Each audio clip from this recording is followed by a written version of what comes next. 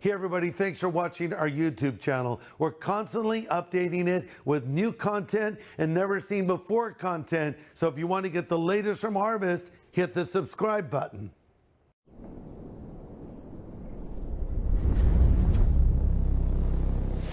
John 14, Matthew 14, the title of my message is God's Answer to Fear, Worry, and Anxiety. Before I start, I want to make sure I'm talking to the right people. How many of you deal with fear, anxiety, and worry? Raise your hand up. Okay. How many of you don't? You don't have any issues. You're just always calm, and because you're liars, if you're or you're mentally disturbed, or I don't know what you are, but you're not normal. That's for sure. Why is it 3 o'clock in the morning? Is the moment that many of us wake up. At least it is for me. 3 o'clock in the morning. It's like a magic number. And all of a sudden, I'm awakened by a dream or something, or some fear, some anxiety, some worry sort of grips me. And then you start playing that what-if game. You know what I'm talking about? Oh, no. What if this happens? And what if that happens? And all of a sudden, you find yourself filled with deep fear, intense worry, and crippling anxiety. Well, that's what I want to talk about in this little series I'm going to do on God's answer to fear, worry, and anxiety. You know, when a child is afraid of the dark, they need someone to reassure them. And the best thing to do is turn on the lights so they know there's actually not a monster under the bed, that there is no boogeyman, there is no threat to them. They need the reassuring words of an adult that can help them get a proper perspective. Well, in the same way, like little children, when we're frightened, when we're scared, we need the reassuring words of our Heavenly Father to help us in times of anxiety. And you know, we all deal with fear. What I'm amazed by is how, if there's not enough to be afraid of, we pay money to be frightened, right? Oh, the new scary movie. Oh, it's really scary. And then the scariest scene of the scariest movie comes on, and what do? We cover our eyes. How many of you have seen the film Jaws? Jaws, it's been around forever anyway. It's hard for you to believe now, but back when that movie came out, people were freaking out in movie theaters. No one wanted to go in the water. People didn't even want to take baths after they saw Jaws. And there's this one scene where the captain of the little boat is swallowed alive by the shark. Now, when you look at it now, it is so fake looking. It's like the fakest shark ever. But somehow, when I saw that scene for the first time, I was like, oh, it's horrifying, you know. So there's scary movies, and then there's amusement parks and these crazy roller coasters people can get on. I just decided a while ago, I'm not going on another roller coaster. I don't know if I ever enjoyed it. Even when I was a kid, I went to Disneyland not long ago with my son Jonathan and Levi Lesko, and we brought along some of the little kids. Levi brought his daughter Daisy, and Jonathan brought Allie and Christopher. And so we're talking about rides that go on, and they decided they wanted to go on the new Guardians of the Galaxy ride over at California Adventure. Now, I've been on that ride. It used to be called the Twilight Zone Tower of Terror, and I hated it because I hate to drop quickly. So I'd already done it. I said, I'm not going. So Christopher and Levi, and of all people, Jonathan and Levi and Christopher, little Christopher, went on this ride, and I took the little girls over to Mater's Junkyard Jamboree. And even that nauseated me a little bit. There was a lot of swinging there and a lot of hearing Mater's voice saying, get her done, right? And by the way, the guy that is the voice of Mater, Larry the Cable Guy, is a Christian who listens to our radio broadcast all the time. So anyway, so I've decided I'm tired of paying money to be sick to my stomach and to be scared. But then there are things that really are frightening in life. I heard the story of a hitchhiker. A man in a pickup stopped for him, and the hitchhiker jumped in the back. And as it turns out, the man driving the truck had a coffin in the back that he was delivering. So the hitchhiker was sitting there, and it started to rain, and he didn't want to get wet. So he climbed in the coffin, and the hum of the engine caused him to fall asleep. Well, unbeknownst to him, the truck driver stopped and picked up 2 more hitchhikers. So they climbed in the back of the truck, and they're cruising along, and then the rain stopped, and the guy had fallen asleep, opened up the top of the coffin and sat up, The other guys jumped out, needless to say. Now that's scary, that's scary. But so there's a place for rational fear. And that we actually want to have that fear. Like if you're on the edge of a cliff, it's good to have fear and step back a little bit. I'm not talking about rational fear. I'm talking about irrational fear that gnaws at us over time. The fear of the unknown, the fear of losing something we have, the fear of losing control, the fear of the future. And there's a lot of things that stress us out. And one of the reasons is because we get our information on demand now so quickly. There's threats of war. We open up the newspaper. Well, very few people read newspapers anymore. You go to your favorite news site or your news feed on your phone or on Twitter, and you're reading the headlines, you're scrolling through, and oh, wow, we might have a conflict with Iran. Oh, there's a terrorism threat over here, another terrorist attack in another place, and all those things. And then there's the personal things we worry about. Losing our health, losing our job, even worse, losing a member of our family. And this is not limited to older people. When you're young, you worry all the time. You worry about your future. You wonder, will I ever get married? I'm so old. I'm like 20 and I'm not married yet. Or am I ever going to pay off my college debt? Or am I going to have a career? What will it be like to be an adult? And then when you're an adult, you look back in your childhood and say, man, I wish I was young again. Those were the good old days. I didn't have a worry in the world, right? And I actually read the other day that millennials are the most stressed generation ever. That's interesting. The most stressed generation ever. They say they're even more stressed than what is called the greatest generation. That's a generation that came through World War II. And I think there's a two-word answer to why millennials are stressed. Avocado toast. You know, there's something in it. It's messing with your minds. Just stop. I actually read a headline. A millionaire gave advice to millennials. He said, stop buying avocado toast if you ever want to buy a house, right? No, seriously, the stress is caused clearly by these things that we all have. How many of you have a cell phone? Yeah, how many of you? Most of you, yeah. Okay, how many of you don't have a cell phone? You might be the smart ones, you know? Because, oh, my flashlight's on. How about that? Look at that. Okay. But, you know, we carry these things around. And I was very excited when this technology came to be, because I'm old enough to remember when the first cell phones came out. And they were very large. They were called the brick, and they were made by Motorola. And they really were like a brick. They were massive. They had a battery life of like 8 minutes. But yeah, we were so excited to be able to carry a phone around. But now, these phones are causing so much stress. They've said that the most stressed people are called constant checkers.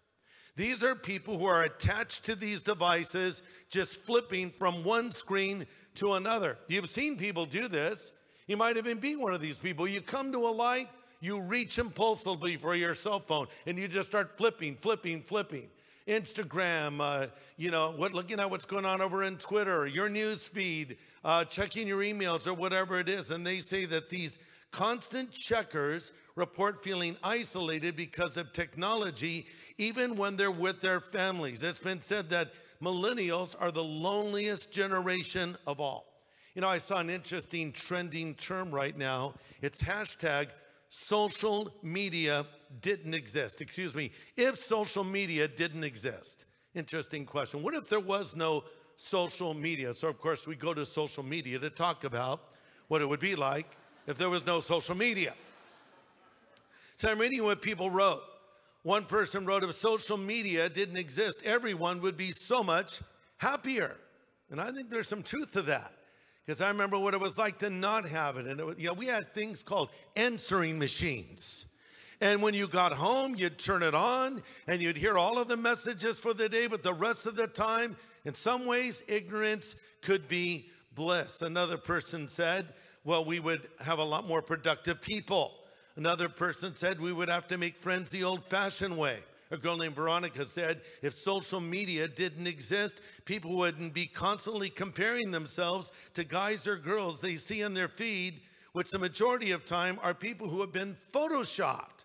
That's very true. I wish I could look like them, you say. They don't even look like them, you see. It's sort of an illusion.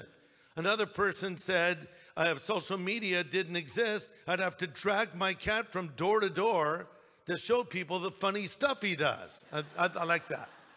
What is with all these videos and pictures of cats? I don't understand it. So I had to jump into the fray, and I wrote, if social media didn't exist, I would have more time to be more productive, but at the same time, I would not be able to offer hope from a relationship with God through Jesus Christ to many that really need it. And that's what I try to do with my social media platform. But now it's become lethal. We have death by selfies. I just heard, like an hour ago, about a young university student, 22 years old, fell off a mountain after she stepped over a retaining wall to take a selfie. A daredevil in China was filming himself hanging off the side of a building, had a camera set up at a distance, and fell 62 stories. A young lady who liked to take selfies of herself on snow-covered mountains in her bikini continued to do so until she fell to her death. And so some of you are saying, I actually was very happy after that time of worship, but you've so stressed me out with everything you've said. Well, look, stress is a serious problem, which is connected to worry and anxiety, because the National Institute of Mental Health reports a significant increase in the number of Americans whose fears have moved into full-blown anxiety, disorders, and phobias. Now, we've all heard of claustrophobia, the fear of small spaces, but there's other phobias, and these are real. I'm not making any of them up. I don't even know if I'm pronouncing this one right. Cathasnophobia. It's the fear of sitting. I hope you don't have that phobia because you're sitting. Even worse, ablutophobia, the fear of bathing. I hope you're not sitting next to someone that has that fear. This one I almost understand. Dentophobia. I'm sure you can figure that out. What do you think that's the fear of? Dentists. I don't like the sound of those drills. I was at my dentist the other day, and they're doing a teeth cleaning. And I don't like it because they're looking for trouble, And then, we have a little problem here. And then she calls it down. Here we go, And of course, it was something that needs to be dealt with, but I'm not dealing with it because I have dentophobia. No, I'll get to it eventually. I have procrastinator-phobia too, I think. There's automaton phobia. I'm not making this up. Automaton phobia, the fear of ventriloquist dummies. When would this fear be experienced exactly? I can't think of many ventriloquist dummies I come into contact with. I hope you don't have this one, paldophobia. It's the fear of baldness and bald people. But my favorite is phobophobia. That's the fear of phobias. Here's another one, glossophobia. It's the fear of public speaking.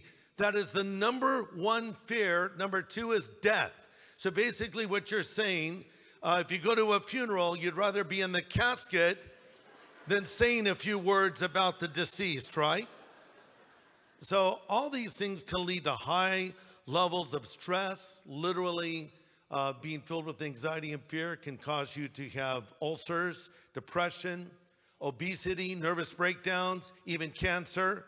One expert said that 90% of all doctor visits in the USA are triggered by stress-related illness. Okay, so what's the answer? Well, as always, the Bible has answers, doesn't it? So let's read some words from Scripture. John chapter 14, a very familiar passage, one that I really love. Jesus says, and let's get the context of who he was saying it to. He said this to his disciples in the upper room. This is after it had become known to them that he was going to be crucified, and he was going to be leaving them. So needless to say, they were very stressed. They were filled with fear and deep anxiety. So with that backdrop, Jesus says these words, "Let not your heart be troubled. You believe in God, believe also in me. In my Father's house are many mansions. If it were not so, I would have told you. I go to prepare a place for you. And if I go and prepare a place for you, I will come again and receive you to myself, that where I am, you know, and you may be there also. And where I go, you know, and the way you know." We'll stop there. The word that Jesus uses here for troubled is a picturesque word. It means don't let your heart shudder. You ever had your heart shudder? Just really bad news, something that just was a shock to your nervous system. He says, don't let your heart shudder. Jesus did not say, worry and get super stressed and mull over your problems. Rather, he said, don't be troubled. And hey, life is full of troubles. No matter how much money you make or where you live or what you do for a living, you'll never be able to create a trouble-free life. Job says in chapter 5, verse 7, people are born for trouble as readily as sparks fly up from a fire. I hate to break it to you, but it's always going to be something. It's always going to be something. Just when you get through that one conflict or that one difficulty or that one hardship or that one trial, hey, another one's coming. I don't say that to depress you. I say that to prepare you. So you understand that troubles may come and what you need to do when those troubles do come. There's big things that seem to overtake us and there's small irritating things. But know this, while there are reasons to be troubled, there's a greater reason not to be. Jesus says in verse 10 from the New Living Translation, trust in God, trust also in me. In other words, Jesus is saying, look, I haven't brought you this far to abandon you now. I know what I'm doing, so I'm asking you to believe. I'm asking you to trust me. Here's something to consider. When I don't understand what is happening, fall back in what I do understand. Let me say that again and direct it toward you. When you don't understand what is happening, fall back in what you do understand. So what don't you understand? Well, whatever it is you're facing, whatever hardship, difficulty. Why, we ask. Okay, fall back on what you do understand. What do I know? Well, if I'm a Christian, I know my sin is forgiven, right? If I'm a Christian, I know that one day I'll go to heaven. If I'm a Christian, I know that God is in control of my life. And if I'm a Christian, I know that God loves me. And if I'm a believer, I know that all things work together for good to those that love God and are called according to his purpose. So though I don't understand these circumstances, I'm going to fall back now on what I do understand. And I have found that when those what if questions start rolling through your mind, I like to go back to what I do understand, what I know is true. So here's something to consider. I love this little verse, so much packed into one verse of scripture. Luke 12:32. Jesus said, fear not, little flock, it is your Father's good pleasure to give to you the kingdom. We learn a lot from that verse. Number one, fear not, little flock. So my point is this, God is our shepherd and we are his sheep. You know, I don't know how much you know about sheep. I don't know a lot about them, but I've read some things and I've held them occasionally, but I'm not real familiar with them. But I know they're basically pretty defenseless creatures. Sheep don't bite. Sheep can't run very fast. Sheep don't even have claws. Honestly, a cat has more going on than the sheep does. We have this little cat that walks around our neighborhood. I actually like this cat. He's like the exception to cats for me because he's just kind of his own little cat. And he was standing in the middle of the street. Who does this? This cat's like, I'm going to sit here. And I don't care. Everyone go around me. He's just sitting there. And a dog is yapping at him and kind of coming toward him. He's just like, come on, bring it on, you know? I thought, I like that cat. Cats have more going on than sheep because at least a cat can claw or a cat can climb a tree and run. But sheep, they're just like leg of lamb for the taking. They ought to just carry mint sauce around with them like, here I am. Eat me now, I'm delicious. Yeah, that's what a sheep is. A sheep is totally dependent on its shepherd. Why? Let's be kind and just put it this way delicately. They're really stupid. They run in flocks. They do what the other sheep do. They're easily frightened. They're skittish. And there have been more than one occasion where one sheep goes off a cliff and the other sheep follow him off the cliff. So no wonder the Bible says, oh, we like sheep have gone astray. Big picture, you're defenseless. Big picture, you can't really defend yourself ultimately. You need the shepherd's care. That's why David was sitting around one day when he probably wrote Psalm 23, and he was a musician as well as a warrior and ultimately a king. And he's maybe just kind of, strumming some chords, G, C, D, looking around. He's looking at his flock and he's saying, you know what? These sheep are dependent on me. And the Lord, he's my shepherd. I shall not want. He makes me to lie down in green pastures. He leads me beside the still waters. He restores my soul. He prepares a table for me in the presence of my enemies, and my cup runs over, and yea, goodness and mercy will follow me all the days of my life, and I'll dwell in the house of the Lord forever. And even though I go through the valley of the shadow of death, I will fear no evil, because he's with me. That was the picture he was painting for us, that just as those sheep need me, I need God. Fear not, little flock. It is your Father's good pleasure to give you the kingdom. God is our shepherd, and we are sheep. Number two, God is our Father who loves us and cares for us. Notice he says it's your Father's good pleasure to give you the kingdom. So why should I not be afraid? Because he is my shepherd watching over me, but he's also my Father caring for me. And I can approach him at any time with whatever is troubling me, and he will listen. But not everybody can call God Father. People will say today, well, I believe in the brotherhood of man, and we're all children of God, sons and daughters of God. Actually, that's not true at all. We're not all children of God. We're all created by God. We're all made in the image of God, and we're all separated from God by our sin. But the only way to become a child of God is you must be adopted into the family. And the Bible says, for as many as received him, he gave them the power to become sons of God. But once you believe in Jesus, you can call God Father. After Jesus died on the cross and rose again from the dead, he appeared to Mary Magdalene at the garden tomb, or at the empty tomb, I should say. Some think it is the garden tomb in Israel. But there at the tomb, Jesus speaks to Mary, and he says to her, don't cling to me. Some translations put it, don't touch me.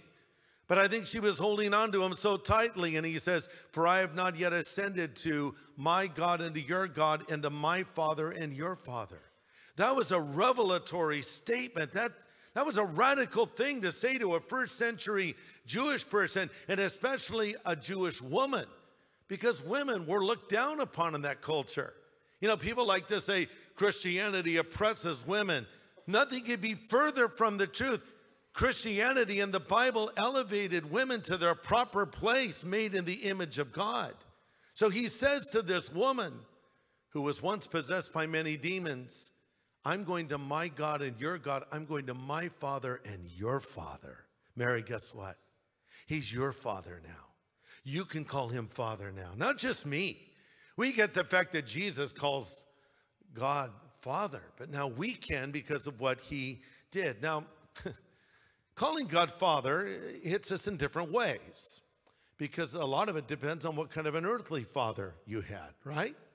I never had a father really growing up, so when I thought of God as Father, I just had a big blank. Like, I don't even know what that is to have a father. Some of you had fathers that were cold and distant. Others of you had fathers that maybe left you when you were young. Some of you may have even had fathers who were abusive and harsh with you, or maybe incommunicative, but it was not a loving image of a father. But then others of you had a warm, loving, hands-on, involved dad. How many of you had a really good dad growing up? Oh, God bless you for that. How many of you did not have that experience? Raise your hand. Yeah, okay. So I understand what that's like. My wife, Kathy, her father, Richard Martin, just went to be with the Lord. We had the service for him here at church just the other day, and he lived to be 95 years old. And he was a very, very good father. And I think because of that, when Kathy and her three sisters and her brother heard the gospel, they very quickly embraced God as their father. They had such a great father figure. And so this is this family that they lived in the Far East. Richard Martin was very educated, very smart guy, very successful guy. And so there's a very cultured family, great manners. And then one day, Kathy brings me home to meet the parents. I look like something the cat drug in, right? I had long hair past my shoulders, thick red beard, you know, and like, here's my new boyfriend, Dad, and he didn't take to me very well, but nor did his wife, Pilar. But so finally we decided we wanted to get married, and so I took a walk with him. I said, well, Mr. Martin, I want to marry your daughter, and I wanted to ask for your blessing. And he looked at me and said, well, no. He's very calm. No. And can I ask why, Mr. Martin? He said, well, you don't have a stable income, and we're concerned about that and concerned for the welfare of our daughter. And I reassured him it'd be okay, and he said no again. But ultimately, when we got married, he gave his daughter away. But an interesting experience happened when Kathy was younger. She is the middle daughter. She has her older sister, Mary, and then there was Dodie, and then there's Kathy, and then her younger sister, Jackie, and then finally her brother, Ricky. So she had an uncle. This was the brother of Richard Martin's wife, Pilar, and he was not able to have children with his wife. And so he came to Pilar, his sister, one day and said, you know, you already have 2 daughters. Now you have a third one. Can we just have your daughter? And interesting request. And so she said, let me talk to my husband about it. This shocked Kathy. Like, you went to talk to Dad about this? Like, this was on the table? But fortunately, Richard, Dad, said no. And but he eventually gave her away to me on our wedding day, and I'm thankful for that. But here's the good news. When you are a child of God, no one is going to take you out of his protective care. And we're afraid, oh, what if I lose my salvation? Or what if the devil gets me? Are you kidding me? You're a child of God. And Jesus said in John 10:29, I will give them eternal life. They'll never perish, and no one can snatch them away from me. God is your shepherd. God is your father. And finally, he is your king. Because Jesus said, fear not, little flock. It is your Father's good pleasure to give you the kingdom. Notice he says it's his good pleasure. I think sometimes we think of God as stingy. God doesn't want to give you that. God doesn't want to bless you. God wants to hold all the good stuff back and just kind of make your life hard. Nothing could be further from the truth. It's his pleasure to give to you the kingdom. But also, when we think of God as king, it reminds us of the sovereignty and the power of God. So when you're filled with anxiety and fear and worry because of a problem you're facing, consider this: God is bigger than your problem. And if you have a big God, you have a relatively small problem. And if you have a big problem, do you realize how big your God actually is? That is why in the Lord's Prayer, Jesus taught us to pray, our Father who art in heaven, hallowed be your name. Your kingdom come, your will be done on earth as it is in heaven. And then ultimately we get to the request, give us this day our daily bread. But effectively Christ is saying, when you pray, just contemplate the awesomeness and the greatness of God before you start firing off your petitions. It's okay to ask God for things. You should. It's okay to call out to the Lord for help. But remind yourself of the power, majesty, and greatness of God, and it puts your problems in perspective. Have you ever wondered why, when you leave church, a lot of times you feel better than when you came in? The reason is because of amazing preaching by other pastors here at Harvest. No, I think the preaching plays into it, but I don't think it's any person. I think, what is it all about? I come in and what do I spend a good part of my time doing? Magnifying God. Magnifying God. And so as I'm thinking of God's glory and his power, and I'm sort of casting my problems aside, and I'm worshiping him, then I hear a message, hopefully, that reminds me of God's love and his sovereignty and his power and all those things I need to be reminded of. And I leave, and now I have the same problems leaving that I had coming in, but all of a sudden I don't see them in the same way. It's all about perspective, isn't it? And so he's your king who's in control of your life. One day Jesus said to his disciples, let's cross over to the other side. And they got in the boat, made their way across the Sea of Galilee, which is actually a massive freshwater lake. And then a huge storm came. and the waves were beating against their little boat, but Jesus was asleep. They woke him up and said, Master, don't you care that we're perishing? And he arose and rebuked the wind and said to the sea, Peace, be still. And the wind stopped and the water was calm. And Jesus turned to them and said, Why are you so afraid? Don't you have any faith? See, what they saw was Jesus had the power to stop nature's havoc if he chose to. When he said, Peace, be still. And sometimes Jesus will come into the midst of your problem and say, Stop, and it stops. And other times he's just with you as you face your problem. But I look at it this way. Better to be in a storm with Jesus than anywhere else without him. If Jesus is on board my boat, then I'm okay. And by the way, Jesus said, let's cross over to the other side. He didn't say, let's go out to the middle of the Sea of Galilee and I'll die. If he said that, I would not have gotten on that boat. He said, let's go to the other side.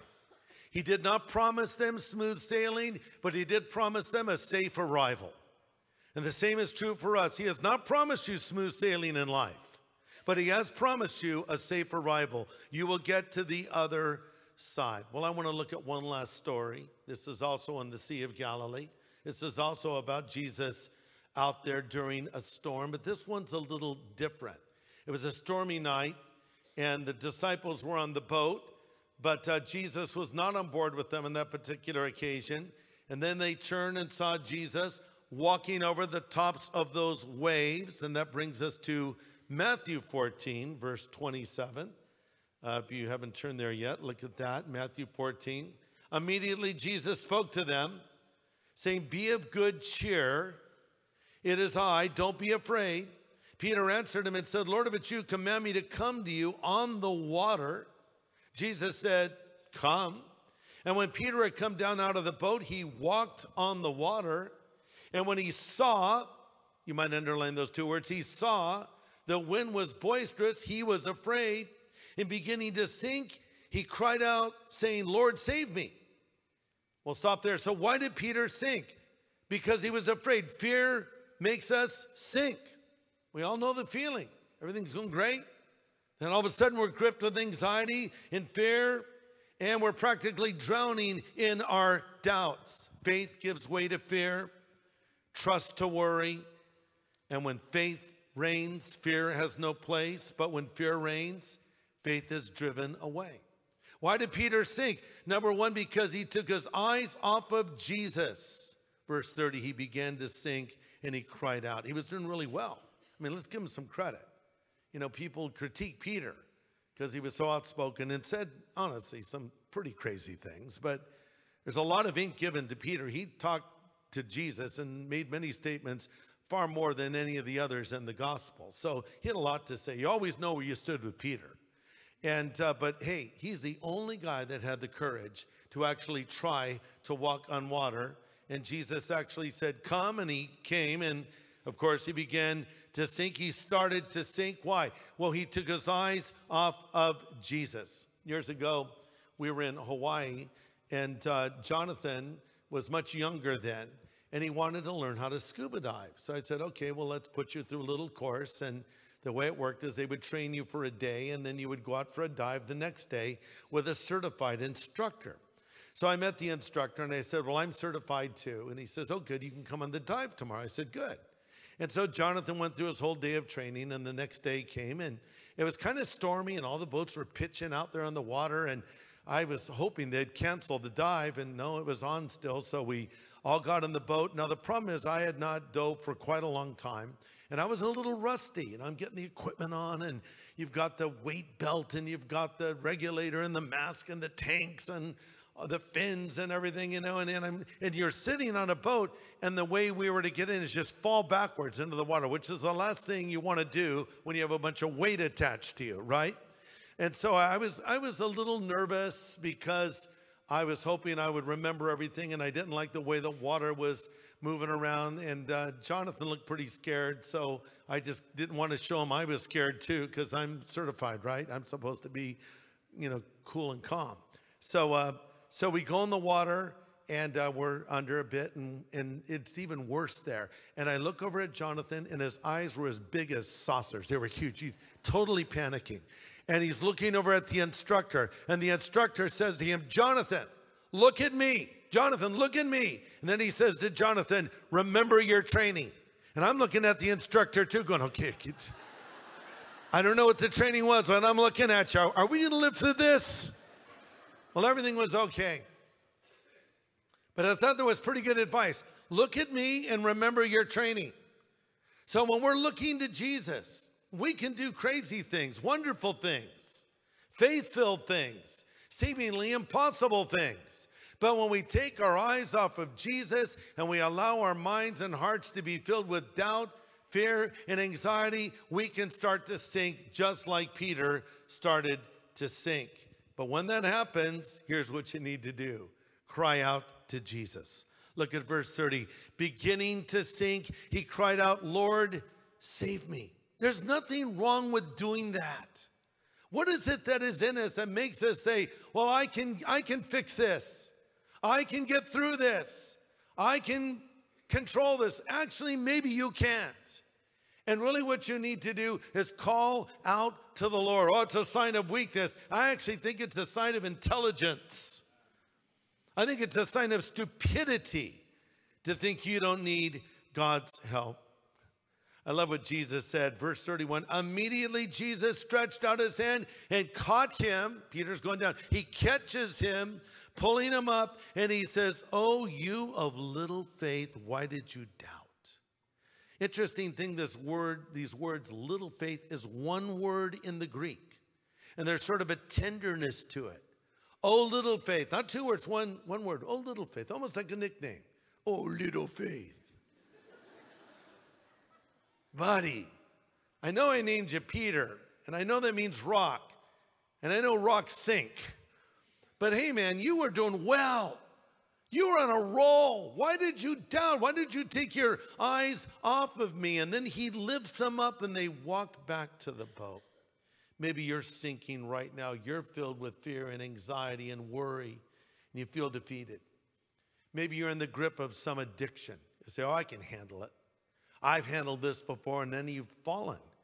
You know, you've fallen off the wagon, and you're back in that same state again. You never thought you'd be there again, but there you are, and you're wondering, can I ever get out of this again? I feel like I'm sinking. It's the worst it's ever been. Or maybe there's somebody that has a marriage that's unraveling. You think, I don't think there's any hope for my marriage. Or there's somebody else that's dealing with some other problem, but you need to call out to the Lord. And remember that God is in control of your life. I love Romans 8:28. I already mentioned it once, but I'd like to now mention the verse that follows it, 8:29. Romans 8:28 says, for we know that all things work together for good to those that love God and are called according to his purpose. Verse 29, for whom he foreknew, he also did predestine to be conformed into the image of his own dear son. So here's how it works.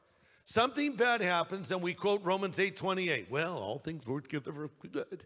So no matter how bad it is, it's going to be good. That's not what the verse says. It says all things work together for good. It doesn't even say that God makes all things good, because some things are bad. If you lose a loved one, that's bad. That's sad. That's hard. Well, it'll work together for good. No, God will bring good despite this tremendous loss. There's other hardships you maybe have faced, and don't try to think that everything has to become good.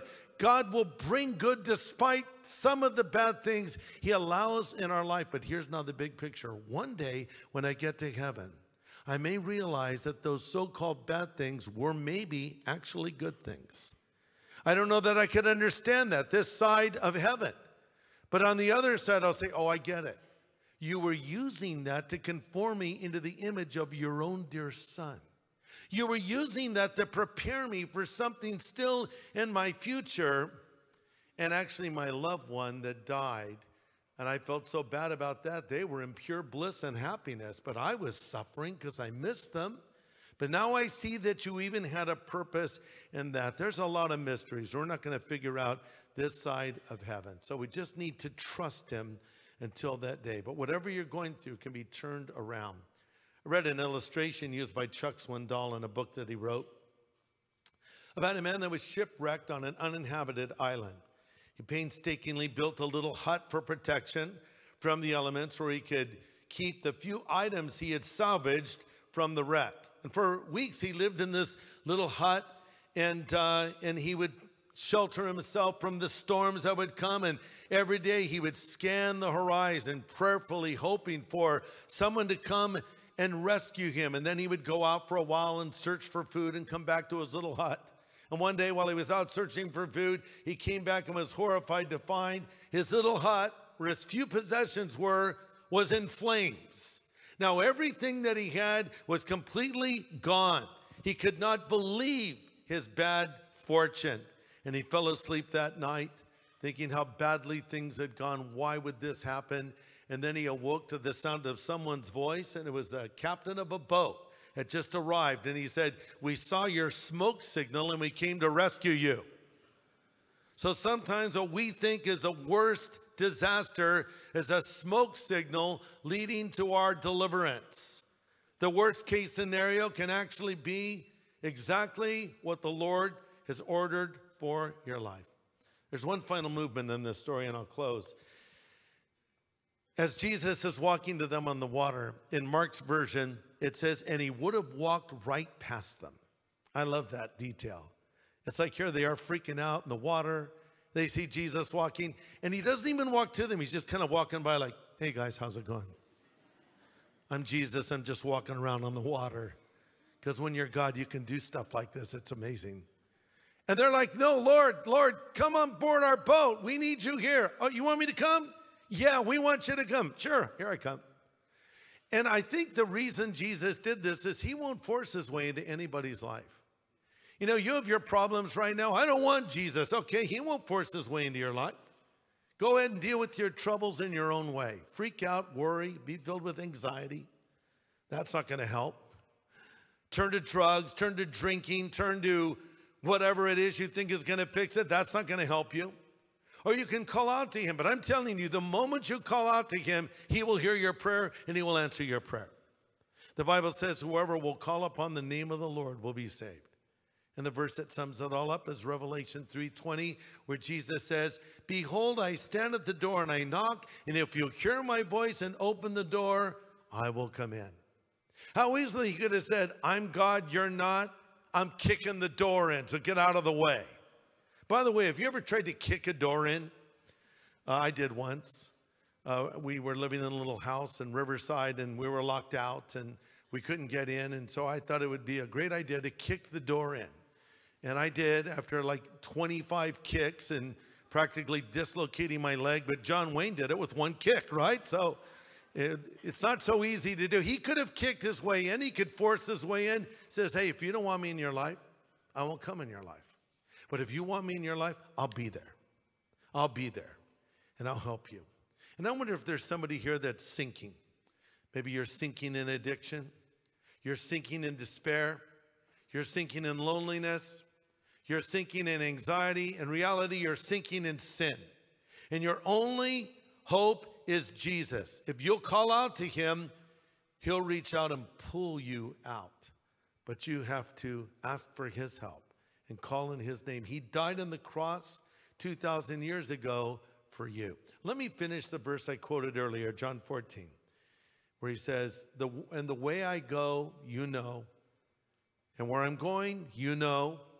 And Thomas said, "We don't know the way you're going, and we don't know the way. We don't even know what you're talking about." And he says, "I am the way, the truth, and the life, and no man comes to the Father but by me." So now he's telling us how to come into a relationship with the Father through him, and only through him. All roads don't lead to God. All religions don't pray to the same God as some would assert. No, we're calling on the true and living God. And the only way to come to him is through Jesus. Why? Because only Jesus died on the cross for the sin of the world. No guru did that. No prophet, so-called, did that.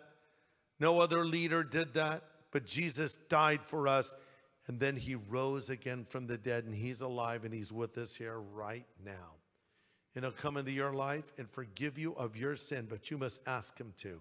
In a moment, we're going to pray, and I'm going to extend an opportunity for you to believe in Jesus, an opportunity for you to ask him to come into your life. If you've not done that yet, why don't you do it right here, right now? Let's all pray together. Father, thank you for loving us so much that you sent Jesus to die on the cross in our place. Lord Jesus, thank you for coming and laying your life down and then rising again from the dead. Thank you that you're here ready to forgive sins for those that would call on you. Help those that need you to reach out to you now. Now while our heads are bowed and our eyes are closed and we're praying, how many of you would say tonight, I need Jesus. I need this relationship with God you've been talking about. I want to know God as my Father. I want to be forgiven of my sins. I want to find the meaning and purpose of my life. I'm ready to believe in Jesus now. If that's your desire, if you want Jesus to come into your life, if you want him to forgive you of your sin, if you want to know that you will go to heaven when you die, would you just raise your hand up right now wherever you are? And I'd like to pray for you. God bless you. Raise your hand up high where I can see it. God bless you. God bless you. Anybody else? You want God's forgiveness? God bless you up here in the front. Just raise your hand up. I'll pray for you tonight, wherever you are. God bless you. Anybody else? You want Christ to come into your life. You want to start this relationship with him. You want to go to heaven when you die. You know, we don't know when life will end. We may have many years ahead and we may not have so many years. We don't know what's going to happen in this crazy world of ours. The Bible says, prepare to meet your God, because heaven is a prepared place for prepared people. Are you prepared? Anybody else here? You need Jesus in your life. You want him to forgive you of your sin. If you haven't raised your hand yet, raise it now. Let me pray for you, saying you want Jesus Christ in your life. I'll pray for you tonight. Just raise your hand up. God bless you. Anybody else? God bless you there in the back. God bless you. God bless you. Yes. Now I'm going to ask every one of you that raise your hand, if you would please, I want you to stand to your feet and I'm going to lead you in a prayer. Stand to your feet if you raise your hand saying you wanted Jesus Christ in your life. Even if you did not, just stand up. You heard me right. Stand to your feet and I'm going to lead you in this prayer. God bless you that are standing. There's a few more that need to stand, I think. Just stand up and I'll lead you in this prayer of asking Jesus to come into your life. Anybody else? Stand up now and we'll pray together. Even if you did not raise your hand, but you want him to forgive you of your sins, you want to start this relationship with him, stand up and we'll pray together. God bless you that are standing. I'll wait one more moment. There might be a few more of you. Stand now and then we'll pray. Anybody else? Stand now. All right. God bless you. Yes. God bless you too. Anybody else? Don't be afraid. Only believe. That's what Jesus said. I love that. What are you afraid of? He loves you. You should be afraid of that life without him, not a life with him. He'll care for you and watch over you, forgive you of your sins, and welcome you one day into heaven. God bless you. But you must come. You must call out to him. The disciples had to call to Jesus, and then he came. Will you call out to him? This is your moment. Anybody else? Stand to your feet. Let me lead you in this prayer. God bless you. Anybody else? Stand now. God bless you. All right. I'm going to ask every one of you that stood, if you would please, to pray this prayer out loud after me. Again, as I pray this prayer out loud after me. Just pray these words. Lord Jesus, I know I'm a sinner, but I know that you're the Savior who died on the cross for my sin and rose again from the dead. I choose to follow you, Jesus, from this moment forward as my Savior and Lord, as my God and friend. In Jesus' name I pray. Amen. God bless you that prayed that prayer. Yes, that's right. God bless you.